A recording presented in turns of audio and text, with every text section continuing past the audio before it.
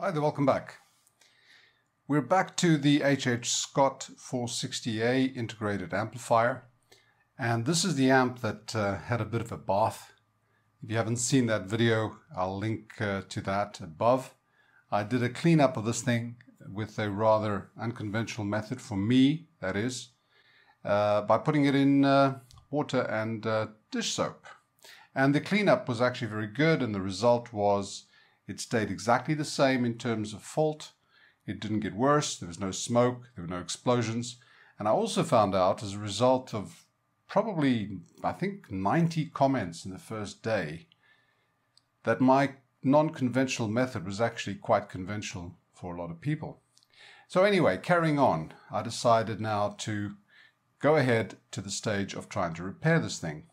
Now, what this was doing was it was switching on, and it would go into protection, and it would come out of protection, go back into protection. So what I've decided to do here is to set it up for a quick test and to try and see on the scope what it is that we're actually getting. I've got the selection to auxiliary input, normal, that means stereo, put the volume on 0, balance in the center. All these filters are off. All the tone controls are centered. Actually, I'll make that flat so that we bypass the tone controls.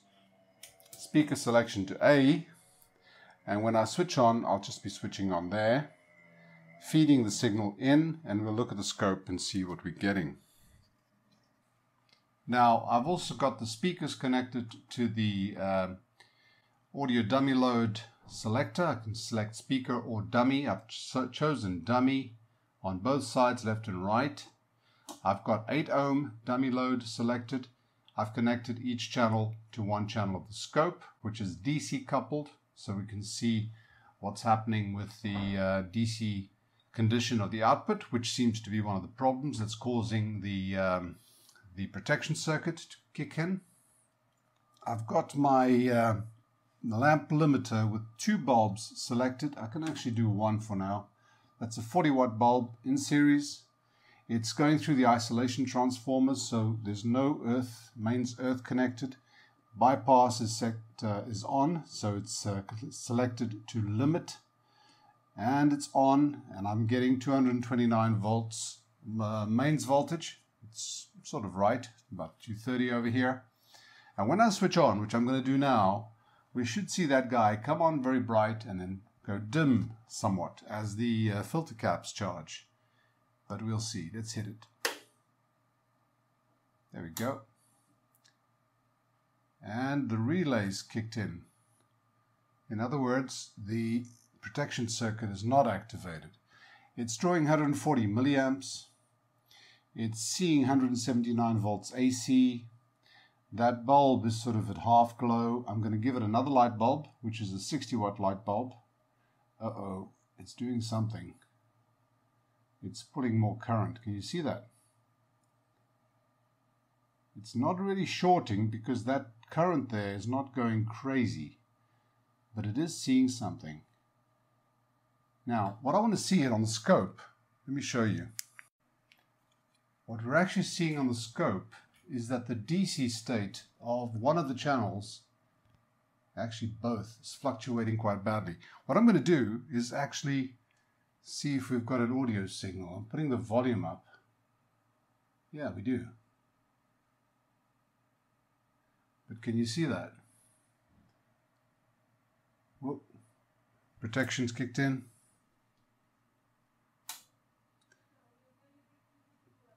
Now the protection's kicking in quite quickly.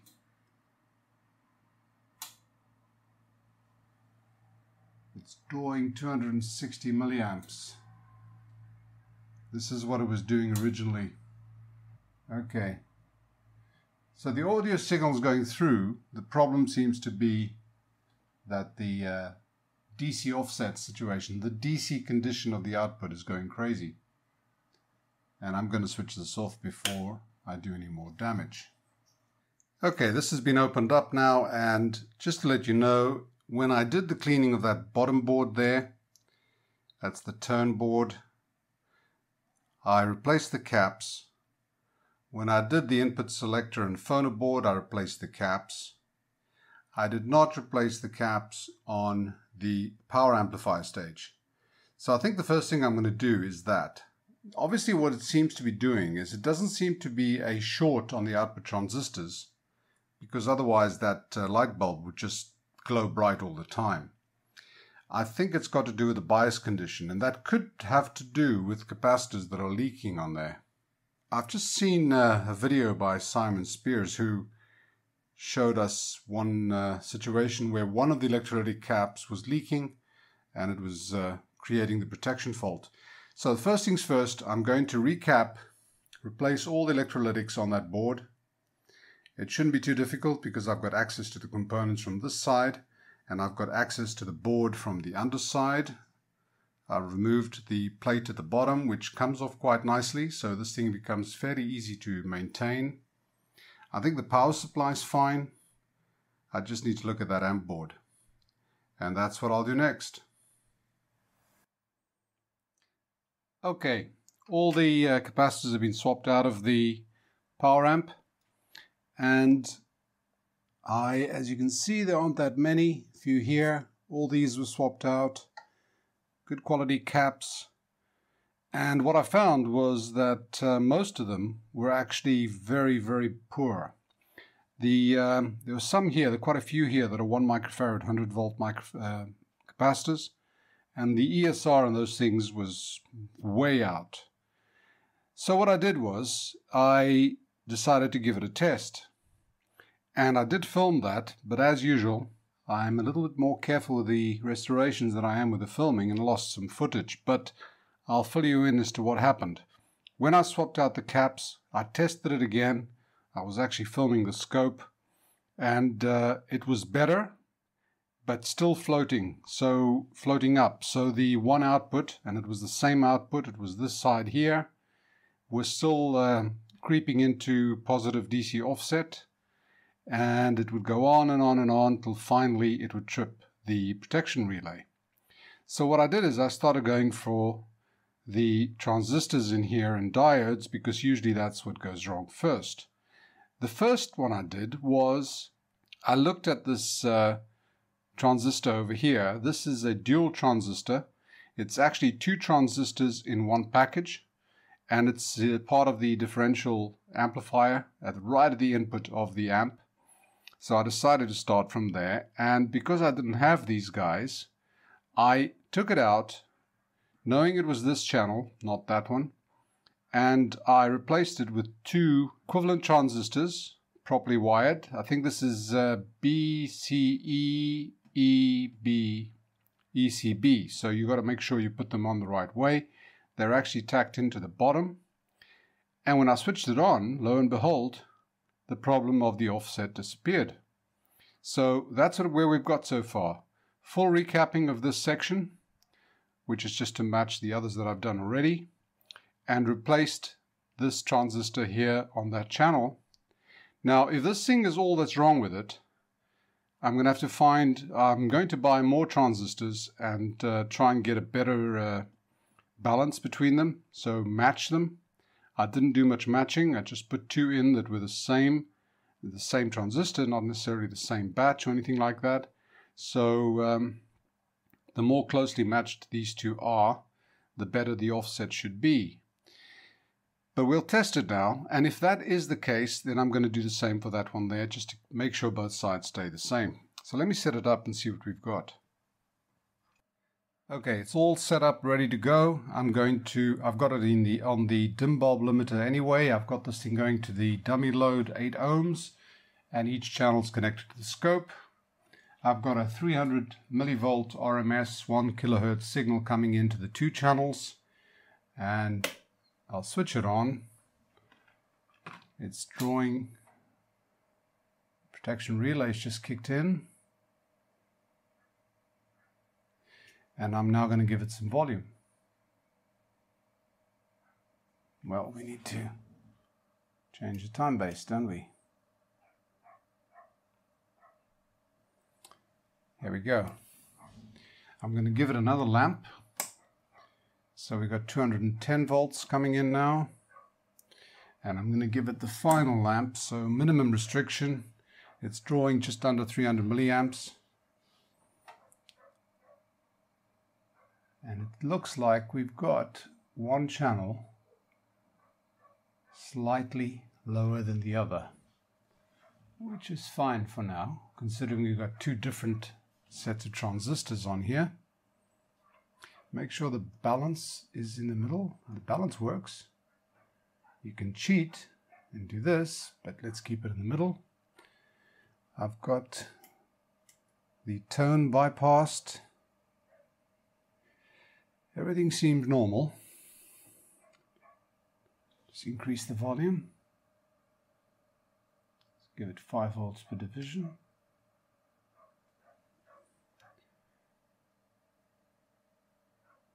And the light bulbs are really going crazy now. It's drawing 300 milliamps. I don't want to quite take it off protection just yet. But what we see here is this thing is working fine. There's no DC offset. And in fact, the tracking isn't so bad in terms of amplitude on the 2 as you get to higher volumes. What have we got? 5 volts RMS, that's 25 divided by 8, it's about 3 watts. The light bulbs are glowing.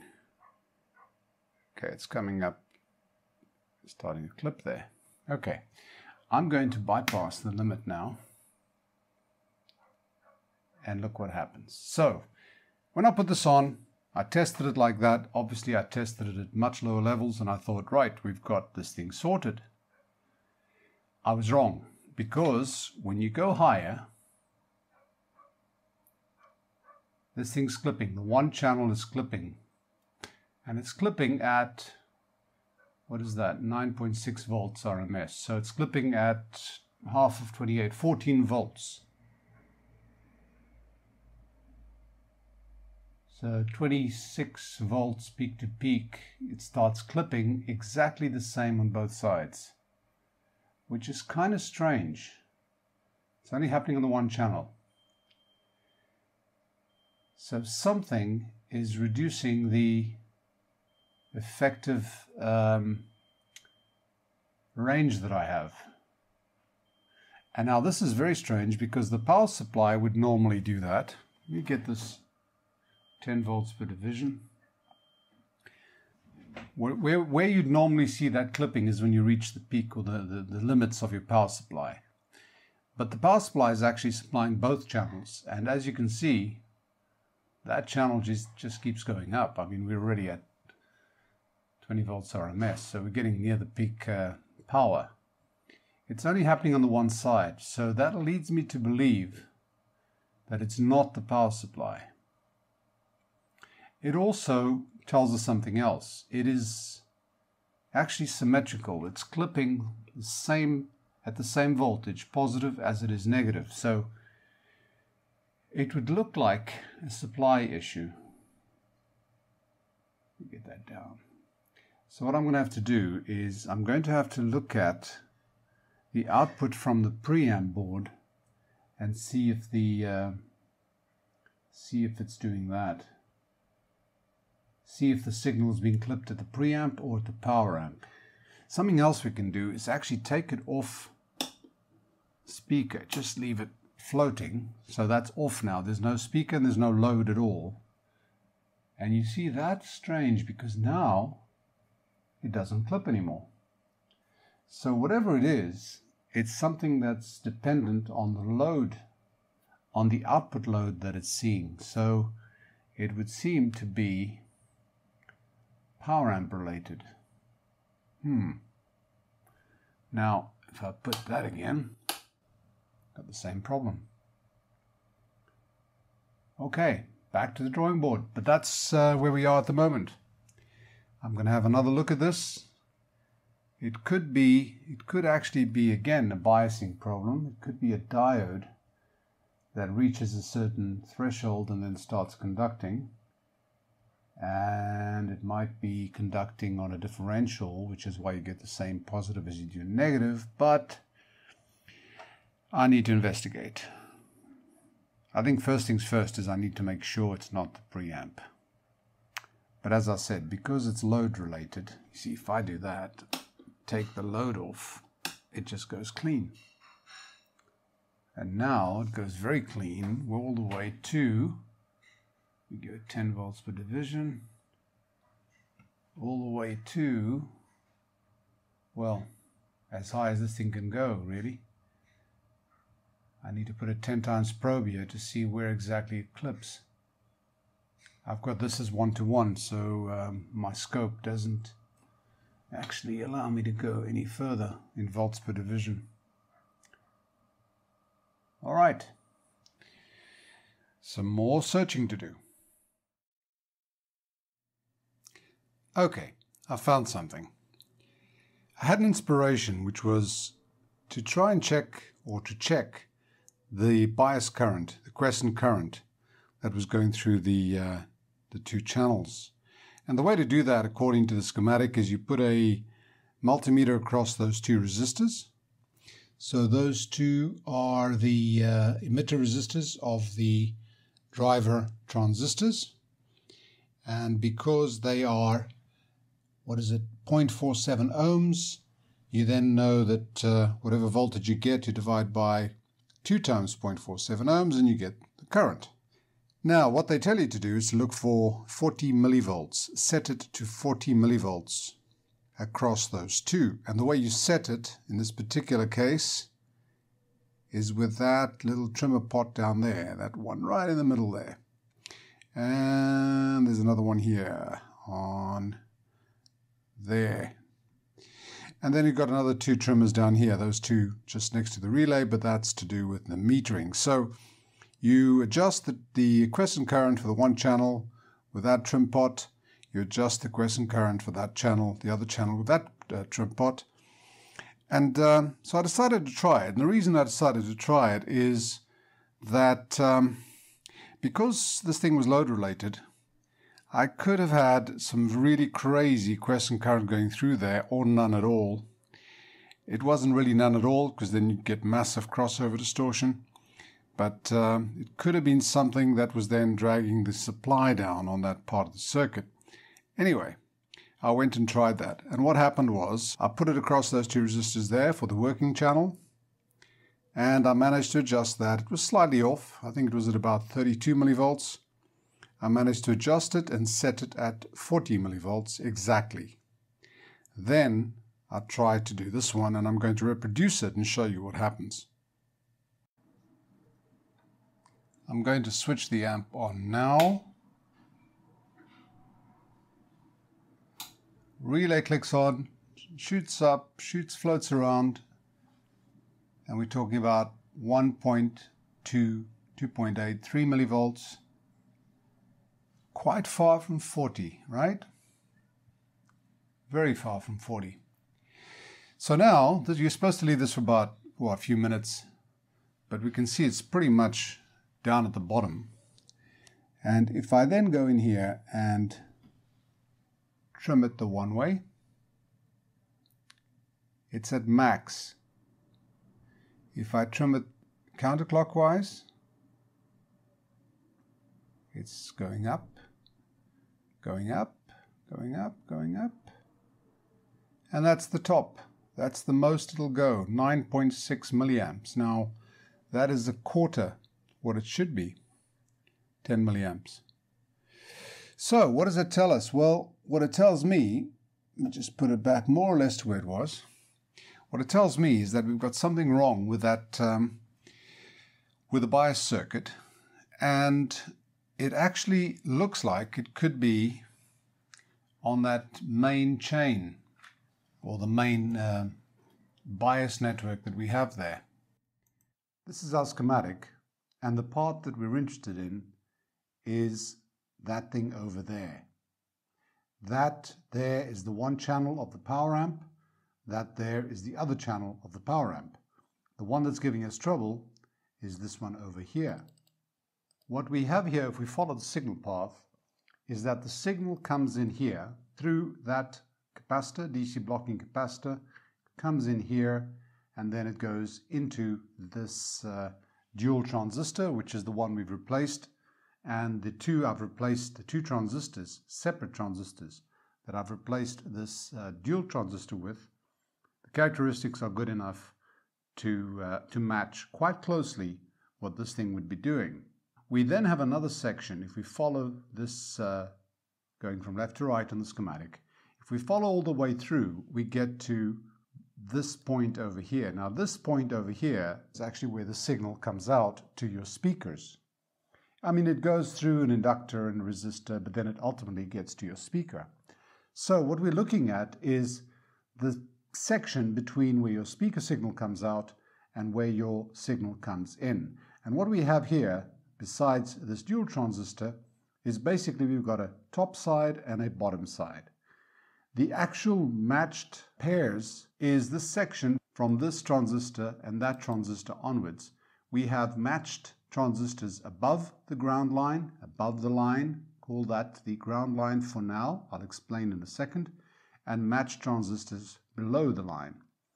The actual circuitry is identical. So what is happening here? Well, as is typical in class AB, you've got these transistors at the top amplifying the positive going half cycle, and these transistors at the bottom are amplifying the negative going half cycle around what should be, at this point, 0 volts. Now, after replacing this transistor here, we have found that we have pretty close to 0 volts over there. That's your speaker out. And I'm talking DC volts. That's all we're interested in right now. So if we call this the output as close to 0 as, well, as close to 0 as you can get, then what happens above the line has to do with the positive going half cycle of a signal, and what happens below the line has to do with the negative half cycle of the signal. That is fine and good for these transistors over here. However, the problem that we're finding is that the clipping that's happening on the circuit is happening on the positive half cycle and the negative half cycle. It's called symmetrical clipping, and it's happening to both half cycles at about the same point. So that tells us something very important, and I might be completely wrong. This is me thinking out loud to try and see where I'm going to start looking for the problem. If the problem is in this section, then that would mean we would have to have equal and opposite faults on these transistors. In other words, we would have to have a fault on the positive section of the signal exactly the same as one on the negative section of the signal, which means it's very unlikely. You'd have to have exactly the same transistors or opposite transistors with the same fault. So I'm inclined to think that the problem is not on these transistors over here, which it might still be there might still be another problem, we don't know. The only part that doesn't follow this logic of equal and opposite are these two over here. It's this network over here. And what we have over here is actually quite interesting. We have the positive supply voltage over here, 47 volts. According to the schematic, you can barely read it, but it's there. We have negative 47 volts over here. So, positive supply, negative supply. Where's the ground in all this? Well, that's the interesting thing. This middle line over here that we've just said is the output, the speaker line, the speaker output, is not really connected to ground. It's close to 0 volts if the circuits are working well, but it's not really connected to ground. That means that the DC conditions at 2 points, this point over here, or more specifically this point over here, and that point over there, are crucial. Whatever DC voltage you have here and there are crucial to set this point at 0 volts. That is your bias point. That's what sets the bias of these transistors. In fact, more specifically, this transistor, that transistor. Let's see what else. Well, it actually does go down here as well, and it goes over there to the base as well. But that is the crucial thing, the difference, the actual voltage there and there. And how is that voltage achieved? It's a differential that's achieved. It's a voltage above and below zero. Actually quite a small voltage. And according to what I can read here, it looks like 1.3 volts. And it looks like minus 1.1 volt. I can't be certain, but it would make sense that it would be that. That's what we sort of expect here. And how is this achieved? Well, the way this is achieved is actually by creating a current flowing through something that drops voltage, that creates a voltage differential, a voltage drop between those 2 points, where we want a bias voltage here and a bias voltage there. How do you create that differential? Well, with a current flowing through some devices, some components, you will get a differential. One of those components would be a resistor. Whenever you have a current going through a resistor, you use Ohm's law, V equals IR, so you get a voltage difference. Another thing that drops voltage is a diode. And the diode is actually more predictable. It's not a variable voltage, although it does vary slightly with the amount of current going through and also with its temperature, but it's actually quite predictable. And that's exactly what this device is doing here. What this is actually an STV4H. It's a quadruple diode array. So what is this? And why do you have 4 diodes there? And why do we have a quadruple diode array? Well, we have a 4 diode array because we want 4 diode drops, which would be about 0.6 volts per diode. So this would be about 2.4 volts diode drop when current flows through there. Well, that'll force immediately 2.4 volts approximately between that point and that point. But we can actually increase that slightly if we give this a bit of resistance. This variable resistor set at 0 would mean that the voltage difference between that point and that point would be 2.4 volts, say. If we increase this resistance, depending on the current flowing through these diodes, we would also get a voltage drop across the variable resistor, which would add to the diode drop that the quadruple diode array is creating.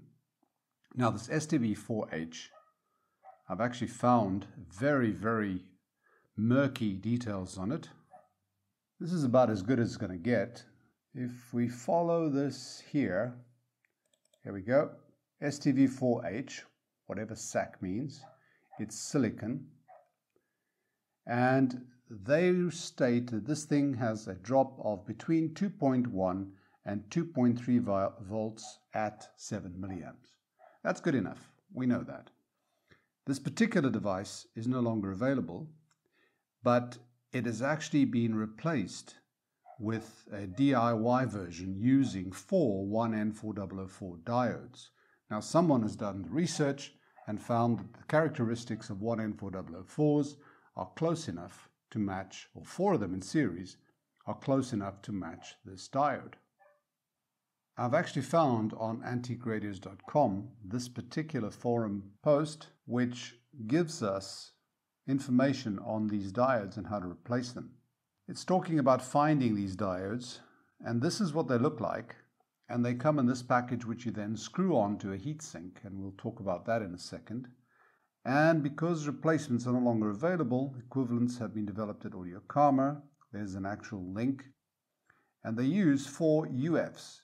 It's not 1Ns, it's UF, ultra fast, with some JB weld, and you put them in series and you connect them to what will effectively be the connector to the heatsink.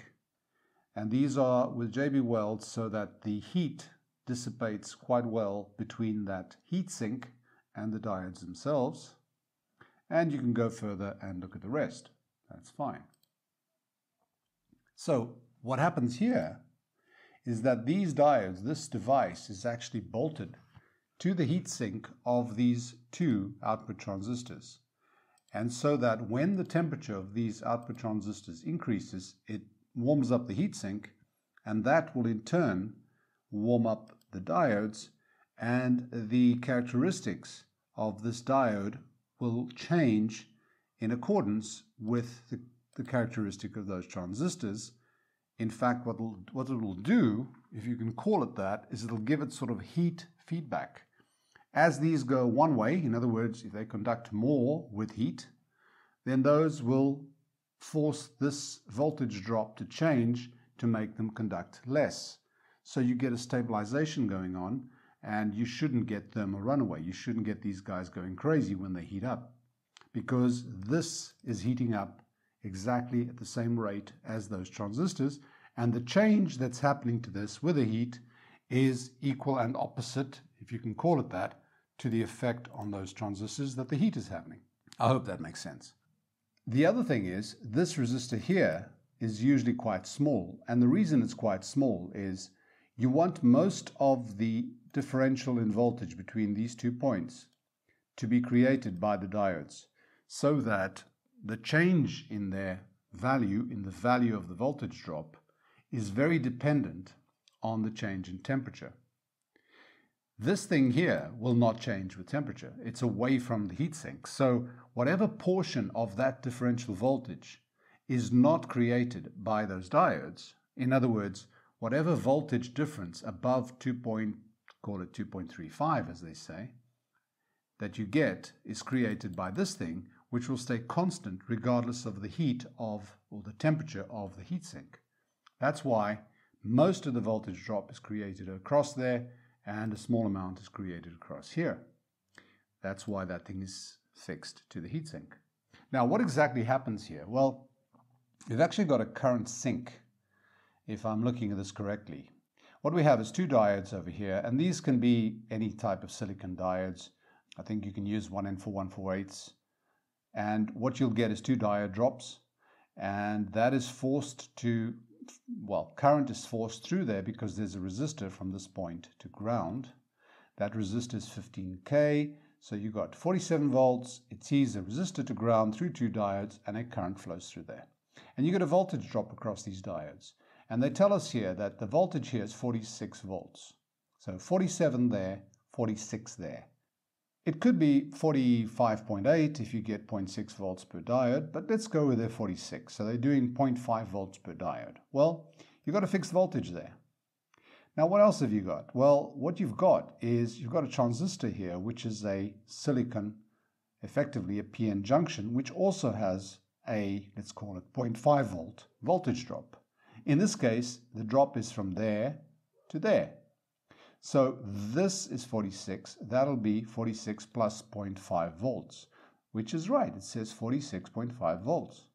Now what you've got is a resistor between 2 voltages that have been established by the rest of the circuitry. So you've got 47 over here, 46.5 over here, and you've got a 120 ohm resistor over here. So that forces 4 milliamps approximately to flow through here. Again, Ohm's law, 0.5 volts divided by 120 ohms is just over 4 milliamps. That current that is being forced to flow through here, 4 milliamps, goes into there, into the emitter, because it's a PN transistor. Some of it is the actual bias current, which flows from there through that resistor to ground, some of it. However, most of it, because the transistor has gain, most of it flows that way through, out, as it were, out of the collector. And that current there, aided in fact by this resistor here, some current also flows from there to that point there.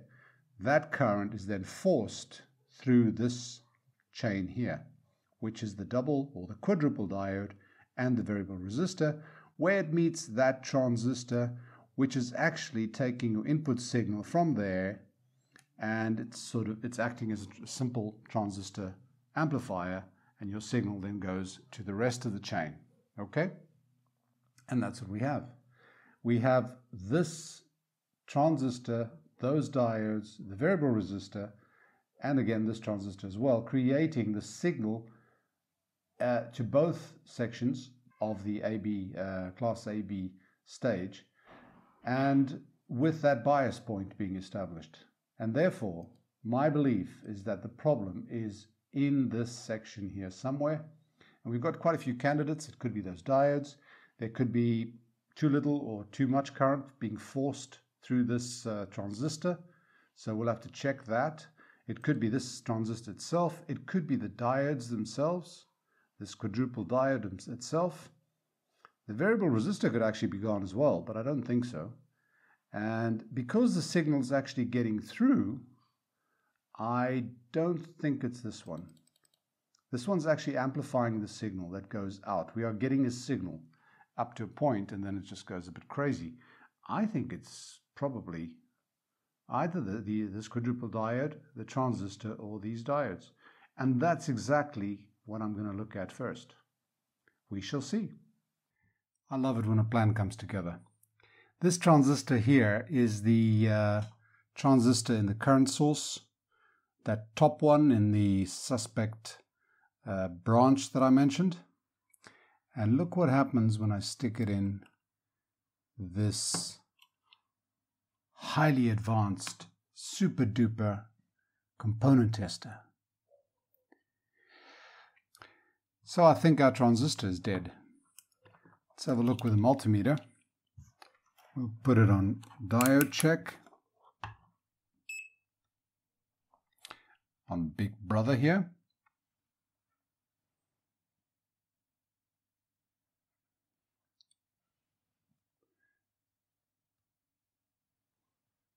Nothing. Nothing.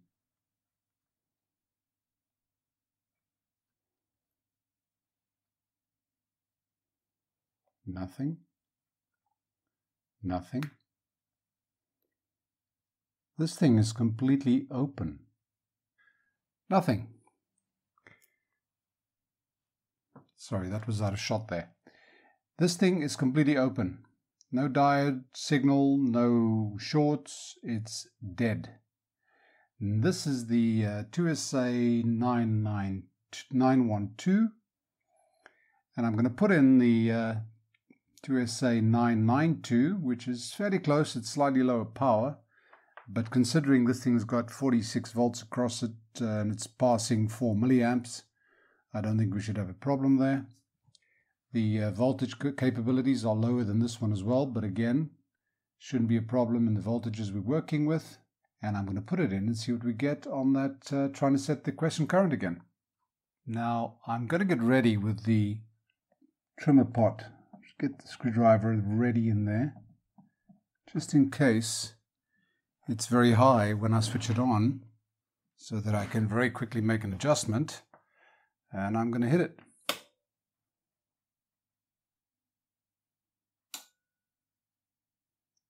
Ha! 22 millivolts. Let's try and get it close to 40. 32, 34. Now obviously this thing's going to warm up, so I'm going to leave it a bit lower like I did the other one. But we're now able to adjust it. So that was our problem. Isn't that groovy? I'm just reducing the limit, putting more light bulbs in there. And we're just under 40 now. It's obviously warming up and it's going to take a while. And I have to be careful that I don't let it run away with itself, which it shouldn't do, but just in case. Bring it down. This thing's pretty easily adjustable. So I think we found our culprit. Now all I need to do is do the other test. Actually, I'm going to set both sides to 40 milliamps, let it warm up for a few minutes, and then I'm going to do that test again and see if this thing clips. It could still clip. This could be just one problem. It certainly was wrong. It was there was something wrong with this transistor, and that is not to say there's nothing else wrong with it, but this one has been solved. So I'm going to set everything up and do the test to see if this thing clips, and if it doesn't, then I'm going to wait for an order that's on its way with new transistors. I want to use transistors from the same batch to replace those two that I used as the differential in the differential amp. Those two dual transistor that I replaced with two transistors, which happen to be exactly the same transistors as this one, by the way. to SA992, and you see it's creeping up a bit. That's why they say you should wait and then readjust it.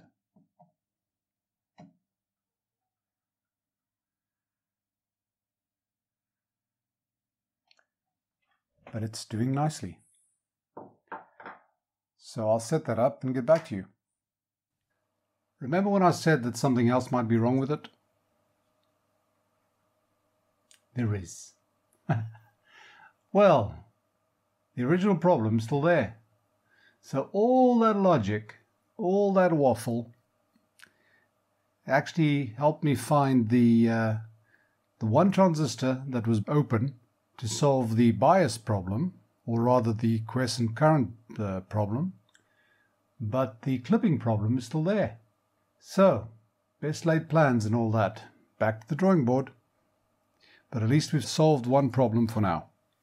I've got to admit this thing had me stumped for a while, because all the logic that I used to come to the conclusion that the only problem, or the only source of the problem, could be prior to this sort of mirrored set of transistors, did help me to find that problem there with that transistor.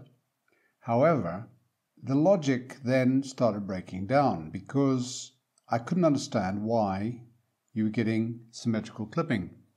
The only condition that would allow for symmetrical clipping is if you had exactly the same problem above the baseline as you had below. In other words, you'd need two of these transistors, opposites, to have suffered a fault simultaneously. But then I got a bit lucky because I went and looked at another service manual which is similar to this one, but for a different model, the 440A. And let me show you what that tells us. The 440A actually has a circuit description. Part of that schematic, part of the actual diagrams are the same, but it has a circuit description. And what they do is they talk about the amplifier, the amplifier itself. And they actually break it down to something pretty simple. You've got basically the same setup over here, involving that differential amp and the signal driver and the current source and the diodes. But then it gets more interesting because they actually, this by the way, this over here is the feedback loop, comes from the output and goes to that transistor in the differential pair. But then it tells us, it shows us this part in a very simplified form. And if you follow this, and if you assume that the signal is now here, it's coming out of the differential, goes through this transistor, which is it's a voltage amplifier really, and it gets to here, and that gets fed to there, which means that it goes down here, and the same signal is actually being transposed further up by the difference in voltage. In other words, it's gaining a DC offset here with the difference in voltage over here. So you've got the signal up here as well, and that signal gets fed into this line here. What this tells us is what we've actually got here is only a Darlington pair. That's a Darlington pair for the upper part of the waveform. That is a Darlington pair for the lower part of the waveform. That capacitor there is simply to reduce high frequency oscillations, as is that one there. Basically, you're increasing the Miller effect of this transistor pair over here. But then you look at these two and those two, and the question is, what the hell did they do there? Well, we don't have to look much further. It actually tells us differential pair, voltage amplifier, and then it tells us the current gain is provided by the fully complementary Darlington pairs of Q12, Q13, so that's that one and that one, for the positive swing, 14 and 15 for the negative swing, so that one and that one. So far, so good. The output stage bias is set by the quadruple diode and RV1, we know that. But here's the interesting part. The output stage is protected from short circuit and overload by transistors Q8 through Q11, which short out the driving signal when current through the output transistors reaches an excessive level. And when you look at this, it obviously makes sense. When the current through this line here, in other words, if the voltage swing is so high that the current here exceeds a certain amount, the voltage here will actually turn that transistor on. And that transistor will turn that one on, which in turn shorts it to ground effectively. And the same applies here with the negative swing. So the purpose of these two transistor pairs here is precisely to act as limiters for the case of an excessively high voltage level over there produced by the output transistors. So that this is to do exactly what we're seeing in the case of that one channel. So I decided to consider the possibility that indeed two of these were faulty and something was a little awry over here. And just as well I did. This type of schematic makes everything look a bit simpler than the full schematic, which, as you can see, is a little bit more complex. You've got the two transistor pairs here. You've also got some capacitors, and you've got diodes, and you've got all sorts of crap going on here. But the simplified form actually makes it a lot easier. So what I decided to do is to start looking at these transistors here. Now, I didn't expect them to be completely open or shorted because they were just doing their job. What I expected to find was that two of them were actually switching on too early. So they must have started leaking somewhat. And what I did then is I swapped these two. Now Q13 and 15, this NPN is a, here we go, 2SC1815, and I can get those. I got that exactly. And the other one is, here we go, 2SA1015, and I managed to get those as well. Now the idea is, these two are complementary pairs, and you should try and get them with the same sort of gain and especially the same VBE. So they should be fairly well matched. So ultimately what you want is that whatever current switches on this transistor here starts the clipping process or the shunting process. Practically the same inverse signal will appear on here, and it'll start the shunting process on the negative half cycle. So you want them to act approximately on the same level. You can obviously change that. In fact, I think you can probably just remove this. If you remove these transistors, you'll have no overload protection, and these things could run away. But you can actually change the level at which these start switching off, and I would presume the way to do that would be probably with this resistor here, because that is creating a sort of voltage divider. Let's say you need about 0.6 volts there, less than that for it to start conducting. So you'd need you get a voltage divider. If you got, say, 1.4 volts there, it goes in here. That's 1.4, and then you got a 0.7 volt diode drop. You got a 3.3K, I think it is, 22K, and you got to work it out. But the voltage there won't be 1.4. It'll be, say, 0.6. And I've actually worked it out. I think the maximum current you want here to get the peak power is 1.4 volts. So you'd get your 0.7 when you have 1.4. If you change that, you'll get the point. If you reduce that one, you'll get the 0.7 before, at an earlier stage, at a lower voltage there. So you can change that. And that may need changing, as I'll show you now, because I've done this. It may need changing because these transistors are probably not exactly the same as the originals, but they are matched. And what I've done is I've actually done it for both sides, both channels. I've changed all these transistors. I managed to get these ones here a slightly higher current. I couldn't get the exact ones they wanted, so I used BC327 and 337, which are again a complementary pair, PNP and NPN. But because I've changed the types of transistors, I would need to adjust the feedback, or rather the detection resistors here, in order to get to clip at the same position. But what I want to see is if we've solved the problem. So let's have a look at that and see if we've conquered the beast. So what we have at the moment, I've got everything set up. I've got Big Brother measuring the right channel's bias current, quiescent current. Small Brother is measuring the left channel's bias current. Scope is on. Signal generator's got a 1 kHz sine wave coming in. Put this guy on. It's on limit. And let's hit it.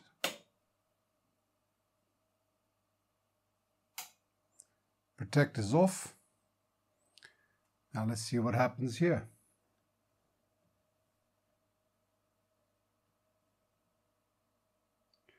Now what we're getting is those guys going very bright, so I'm going to bypass protection and see what happens.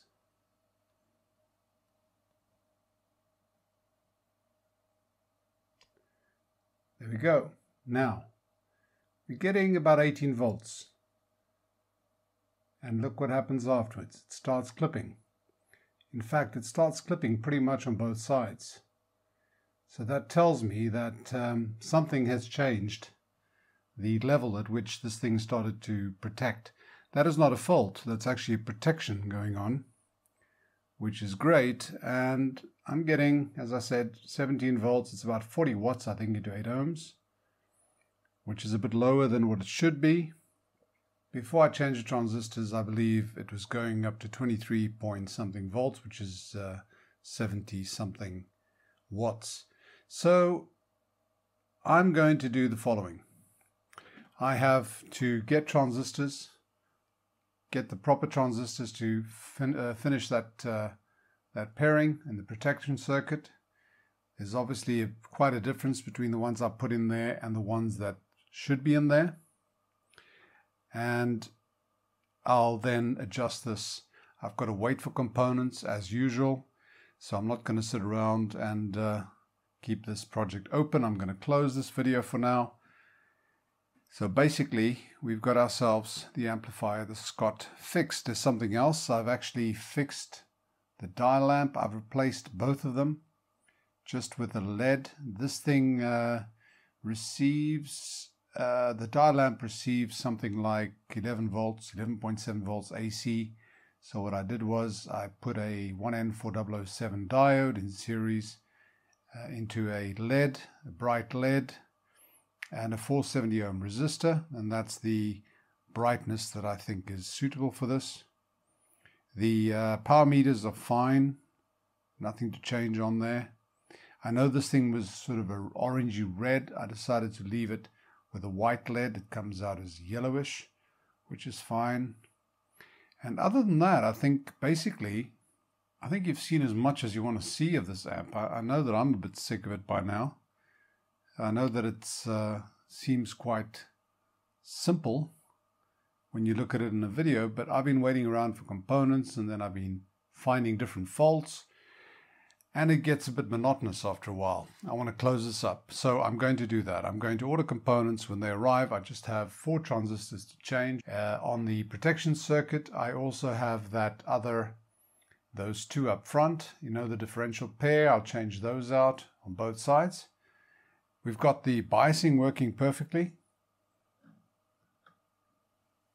If we look at the quiescent current, it's supposed to be 40. I just had a signal through there, so it's obviously cooling down a bit. And the same on the other side, practically the same on the other side. So I think this little washed amplifier has come back to life, and it's certainly going to get some use. Well, once again, I want to thank you all for your patience. Thank you for sticking around. This project started off as a bit of a joke with the bath and all that jazz, but I think I'm going to be pretty happy with the result.